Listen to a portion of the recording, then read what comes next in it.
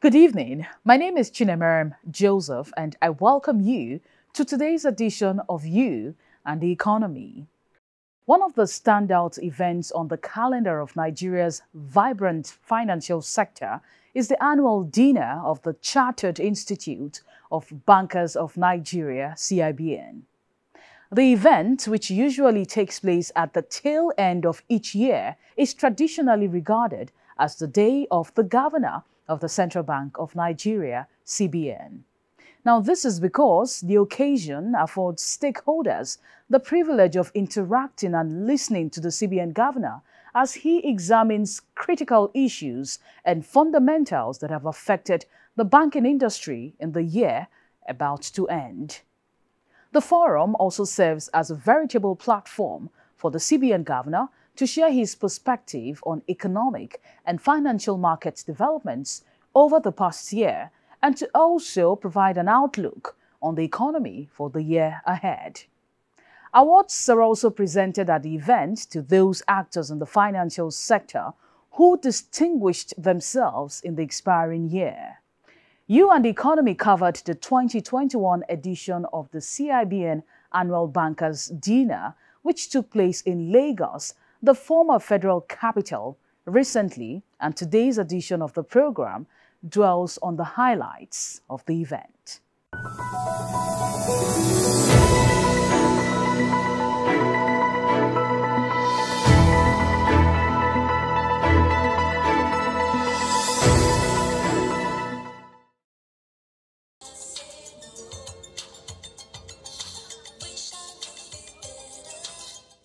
For an event with the theme "A Night to Celebrate, Recognize, Impact and Inspire," the 56th Annual Bankers Dinner of the Chartered Institute of Bankers, CIBN, surely lived up to its billing in all aspects.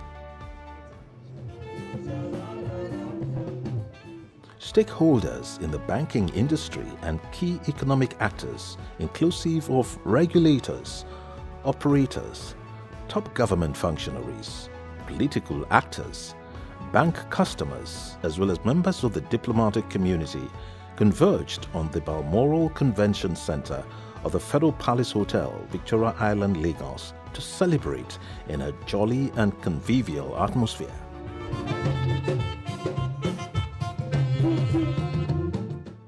The air was redolent with the scent of celebration in a setting dazzling with glittering colors, beauty, and panache. It was, to say the least, a colorful evening full of glitz and glamour. The night was literally filled with laughter as bankers, traditionally known to be reserved and conservative, let down their airs to relax, network, and have fun.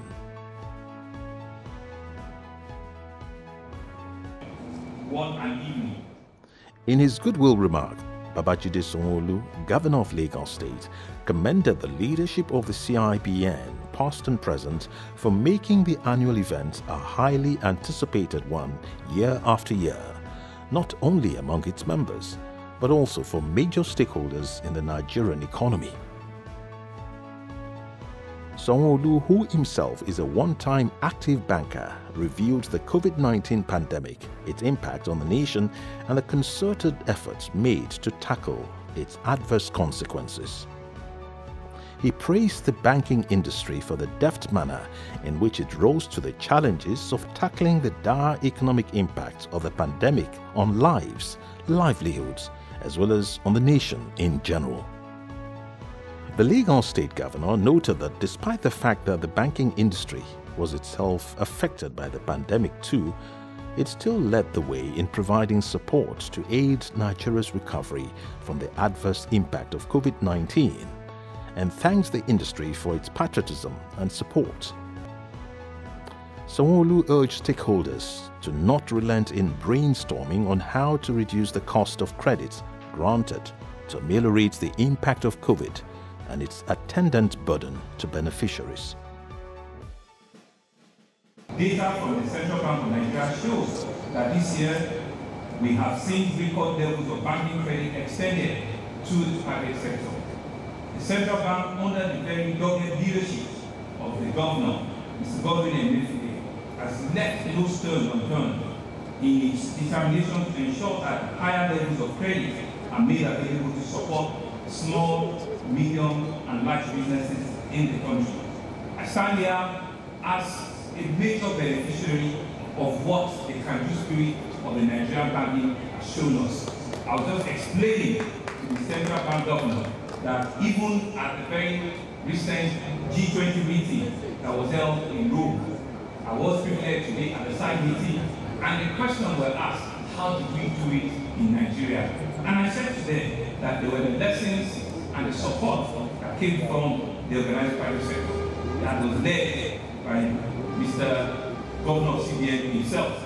And I stand here on behalf of my other colleagues, governors, and everyone in the public sector to thank all of you for your generous contribution, for believing in the strength of we coming together, and for ensuring that indeed we all can work collaboratively and put this pandemic behind us. I think we all deserve a round of applause because at this critical time, we're not talking about profitability, we're talking about how do we save life and how do we build back better for each and every one of us. Earlier, in a welcome address, the President, Chairman of Council, Chartered Institute of Bankers of Nigeria, Dr. Bayo Olugbemi, expressed appreciation to the CBN Governor, Godwin Emefiele, for being steadfast in his support to the Institute in the realization of its statutory mandate. Dr. Olugbemi commended the ad hoc committee on the 2021 Annual Bankers Dinner for organizing a robust and successful dinner. The CIBN president recognized the new initiatives introduced by the committee to make the event live up to its billing as a night to celebrate, recognize, impact, and inspire. One of such initiatives, he said, was the award for unsung COVID-19 heroes in the banking industry, an award category specifically designed to honor deserving individuals that stepped up beyond the call of duty in the fight against COVID-19 and who ensured business continued in their various places of work at considerable risks to their health and lives. The CIBN president, whose tenure of office shall end in May 2022, thanked stakeholders for the support given to his team since he assumed office as president/chairman of the governing council of the institute, especially in the implementation of the legacy project of his tenure. Since taking on the mantle of leadership of our revered institute in May 2020, we have continued to build on the solid foundation laid by our predecessors, rooted in the tradition of constantly leaning forward into the future. We have explored new and uncharted territories, expanding the frontiers of our institute in our avowed resolve to build a future-forward institute. Suffice to say that this is my last dinner as the president and chairman of council of the institute, as I will be handing over the mantle of leadership in May 2022. I therefore like to thank you all for your support in the implementation of the 8-team agenda of my administration. I want to assure you that the institute will continue to devote its resources to the development of competencies while strengthening observance of ethics and professionalism in the banking industry. The chairman, Body of Bank's Chief Executive Officers, Herbert Mwigwe, who is the Group Managing Director, Chief Executive Officer of Access Bank PLC, also spoke at the event. Mwigwe appreciated the Governor of the Central Bank of Nigeria, Godwin Emefiele, and his team for the dynamic initiatives introduced by the CBN in the aftermath of the outbreak of COVID-19, which he said helped stabilize the Nigerian economy. According to Mwigwe, the initiatives of the CBN spurred the modest growth in the country's gross domestic product, GDP, especially at a period when other economies around the world were virtually brought to their knees. Wigwe commended the CBN governor for being laser-focused in his dogged determination to ensure that things only got better for the Nigerian economy. While other economies around the world were being brought down to their knees by the pandemic, one man and his team were busy implementing initiatives and interventions in different sectors that have helped to buoy up the Nigerian economy. The governor of the Central Bank of Nigeria, Mr. Godwin Emefiele.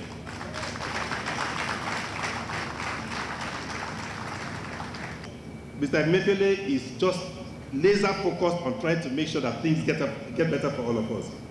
Governor, the initiatives that you and your team introduced have helped to stabilize the economy and bring about modest growth in GDP of about 5% and 4% in Q2 and P3. May I invite all of us to give our governor a much-deserved standing ovation. Thank you. The address of the chairman of Body of Bank CEOs also dwells on the roles of the banking industry in supporting and developing the nation. He said the dinner provided an auspicious platform for bankers to reflect on some of the great things they had done for the country in the past 20 months, a period he described as being particularly difficult for Nigeria. The Access Bank GMD/CEO reflected on the outbreak of COVID-19 and the challenges it threw up in Nigeria, and commended the roles played by the banking industry to assist the federal government in tackling the virus and its debilitating impacts on the nation. Wigwe noted in particular the swift response of the banking industry in combating COVID-19 and cushioning the impact of the lockdowns it necessitated on more than 10 million vulnerable Nigerians by driving the establishment of the Coalition Against COVID-19, CACOVID, a private sector-led task force set up in partnership with the federal government, the Nigeria Center for Disease Control (NCDC) and the World Health Organization (WHO), with the sole aim of tackling coronavirus in Nigeria. While urging the banking industry to be proud of the way it supported the nation at the peak of the COVID-19 outbreak, the chairman, Body of Bank CEOs, noted that there was nothing more honorable than to stand up to be counted in support of one's country. He thanked stakeholders in the industry who contributed financially and technically to spur Nigeria's economy back to life. Thank you very much. In line with tradition, the keynote address at the event was delivered by the Governor of the Central Bank of Nigeria, Godwin Emefiele. The address, which zeroed in on the need for Nigeria to be less reliant on other nations, highlighted the views of the CBN governor on developments in the Nigerian economy, a prognosis on the future outlook, as well as the steps being taken by the CBN to support improved economic activity. After a detailed and thorough preamble that analyzed the state of the Nigerian economy before, during, and in the period that is now dovetailing into what can be regarded as the post-COVID-19 era, Governor Emefiele spoke on the current state of the economy. The CBN governor noted that growth had returned to the pre-COVID levels due to what he described as the accommodative policy support provided by the monetary and fiscal authorities. According to Emefiele, prospects of a broad-based economic recovery in Nigeria now remained bright. He, however, sued for caution, noting that Nigeria's economic growth still remained fragile. Continued implementation of our intervention efforts would need to be undertaken to sustain the recovery efforts and stimulate further growth of the economy.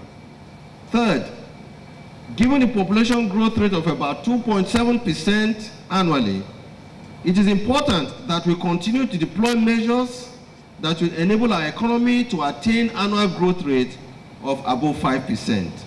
As a result, all efforts in 2022, we dare say, must be geared to ensure that we maintain our focus on improving access to finance and credit for households and businesses, mobilizing investment to boost domestic productivity, enabling faster growth of non-oil exports, and supporting employment generating activities.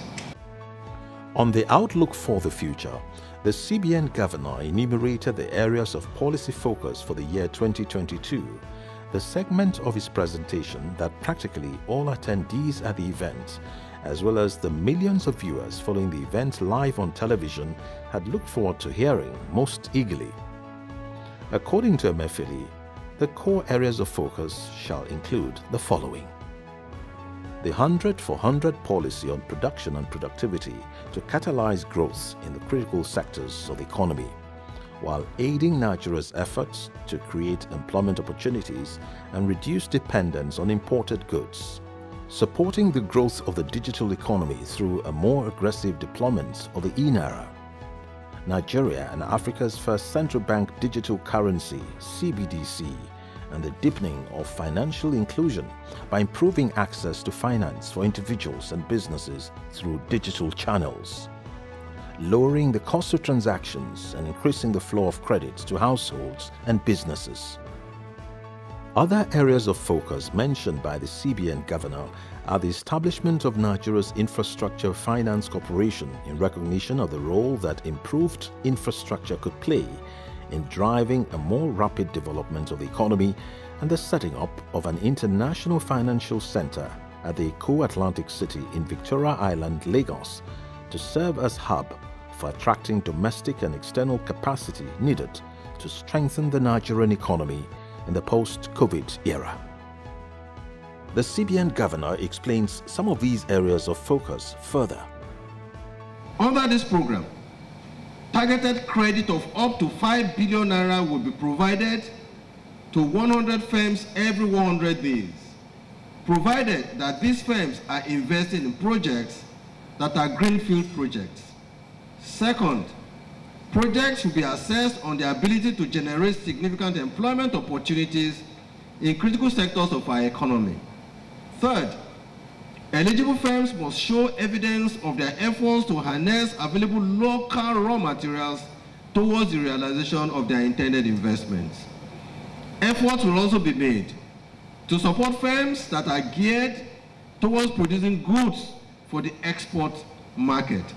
A key focus of the CBN under our leadership has been the enabling of build-out of robust payment system infrastructure in Nigeria that will provide cheap, efficient, and faster means of conducting payments for most Nigerians. With the growing pace of digitalization globally, it is essential that we leverage digital channels in fulfilling this objective. It is in this vein that the CBN recently deployed the first central bank digital currency in Africa, the e-Naira, which would help in attaining our goals of fostering growth, greater inclusion, using digital channels, supporting cross-border payments for businesses and firms, and providing a reliable channel for remittance inflows into Nigeria. The e-Naira will ensure that Nigerians in remote areas can conduct financial services using their digital device at little or no cost. In recognition of the role improved infrastructure could play in the development of our economy, along with the need to leverage private sector capital in funding over 35 trillion naira deficit, which is the estimated amount required to build an efficient infrastructure system in Nigeria, the CBN, working in partnership with critical stakeholders such as the Nigerian Sovereign Investment Authority and the AFC, set up the InfraCorp. InfraCorp is expected to raise over 15 trillion in its first phase to support investment in critical infrastructure in Nigeria. Now, we also do intend to mobilize international capital. A key challenge to supporting the growth in key sectors of our economy is access to large pools of cheap investment capital. Today, over $100 trillion is held by institutional investors in OECD countries, most of it invested in low-yielding assets relative to high-yielding opportunities in Nigeria. And working to tap into this pool of funds will require the setup of an investment framework that offers comfort and security to investors seeking to invest in critical sectors of our economy. As a result, the CBN is working to set up the International Financial Center at Eko Atlantic City in Lagos, that will serve as a hub for attracting domestic and external capital, which is needed to strengthen our post-COVID economy. Our International Financial Center, when fully operational in the second quarter of 2022, will help to position Nigeria as a key destination for investment in Africa. Concluding his address, Governor Emefiele noted that while Nigeria had been able to contain some of the adverse effects of the COVID-19 pandemic on the economy, there was need for all stakeholders to work towards building a more resilient economy that is better able to contain external shocks, whilst supporting growth and wealth creation in key sectors of the economy. He urged Nigerians to eschew the culture of import dependence and that stakeholders in the private sector should collaborate with the government in supporting the growth of sectors such as manufacturing, information and communication technology (ICT), and infrastructure, which is said will strengthen Nigeria's ability to deal with the challenges of COVID-19 and stimulate further growth of the economy.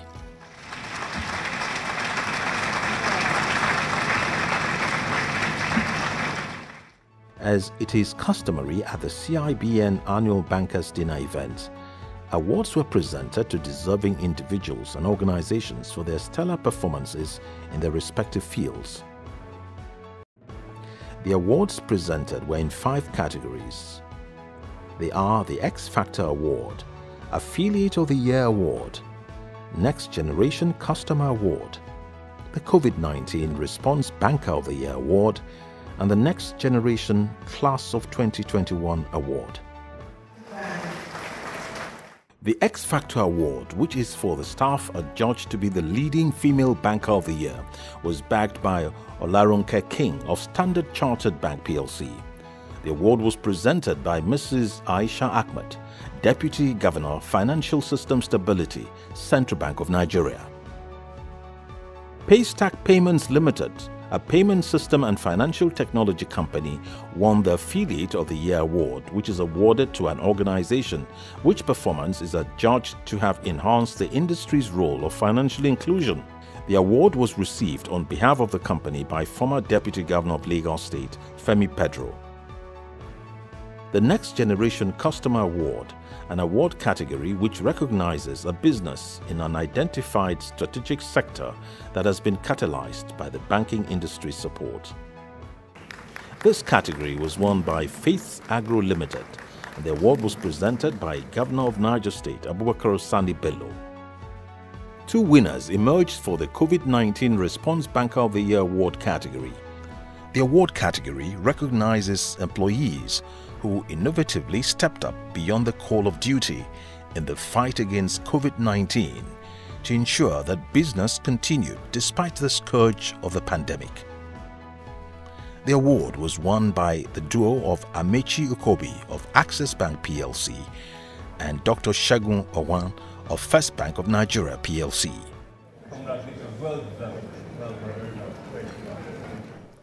Each winner was presented with the award by Lagos State Governor Babajide Sanwo-Olu.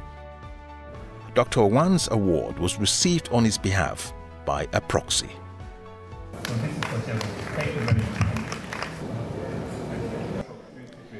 The Next Generation Class of 2021 Award was the last to be presented.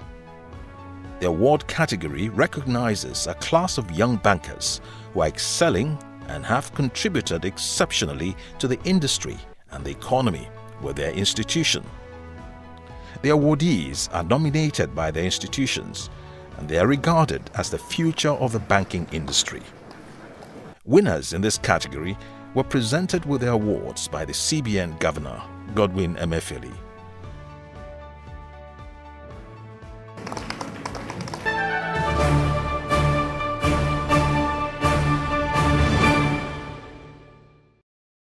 You're welcome back. The 56th edition of the Annual Bankers Dinner certainly lived up to expectations. But amidst the glitz and glamour and the clinking of glasses at the event, stakeholders were still extensively intimated with the defining events that took place in the financial sector and indeed the Nigerian economy from the outbreak of COVID-19 up until the tail end of 2021. Each address had the expected depth and enlightened the guest, as well as members of the public who had watched the event broadcast live on some television stations, on how the banking industry collaborated with the government to combat not only COVID-19 itself, but also the debilitating impact of the disease on the Nigerian economy. As you saw, the banking industry discharged itself creditably in that task. The CBN governor also rendered a thorough account of his stewardship as the #1 banker in the country in the period under review. And to those actors in the Nigerian economy who had looked forward to the event to chart their course for the year 2022, the CBN governor did not disappoint them as he provided detailed information on the outlook for the Nigerian economy next year. On that note, we draw the curtain on today's edition of the program. Of course, I'll be back with you again next week on same day and same time on this station when we bring you another edition of the program. Until then, it's goodbye for now.